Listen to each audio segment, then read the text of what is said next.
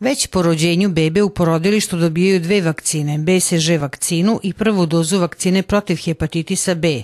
Naš imunizacioni protokol predviđa obavezne vakcine. Osim pomenute BCG koje deca dobijaju protiv tuberkuloze, naredna je DTPR vakcina protiv difterije, tetanusa i velikog kašlja. U prvoj godini života se nadovezuje polio vakcina koja štiti od dečje paralize kao i vakcina protiv hepatitisa B. Sve ove vakcine ima Novosadski dom zdravlja koji ih distribuira ambulantama u gradu i prigradskim naseljima. Trenutno ima svih vrsta vakcine i trenutno su godišnji odmori pa su se i pacijenti nešto osuli iz grada više nego obično. Međutim, oni imaju svoje zakazane termine za vakcinaciju, uglavnom ih poštuju.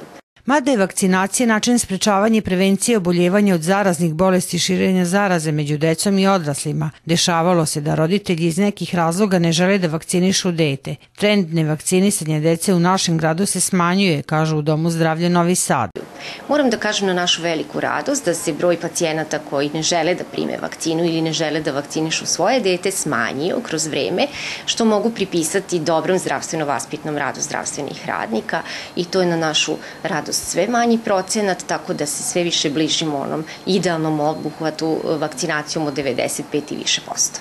O redosledu primanja pojedinih vakcina roditelji se obaveštavaju kod izabranog pedijatra prilikom poseta koje su uobičajene svakog meseca u toku prve godine života beba. U slučaju bolesti deteta termin za vakcinisanje se pomera i dogovara u matičnom domu zdravlja. Inače, vakcine se sastoje od oslabljenih mikroorganizama, izazivača zaraznih bolesti i pomažu imunološkom sistemu organizma da nauči da se bori sa njima.